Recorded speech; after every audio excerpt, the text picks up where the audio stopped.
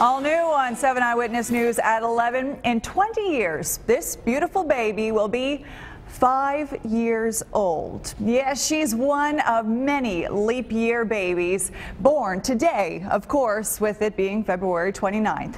Well, today we met new mothers and their babies who happened to deliver on this special day. We also met local OB/GYN Lynn Marie. She usually takes February 29th off, but she came into work today because she herself is a leap year baby. So technically Melanie, so you're only 44? I am 11. I have a February 29th birthday. I was born at 12:27 in the morning, and I wanted to do a delivery on my birthday. It is estimated 4 million people worldwide share this special day. We've posted this story on our Facebook page for you to all share with your friends. Oh, like a little peanut. Look at that.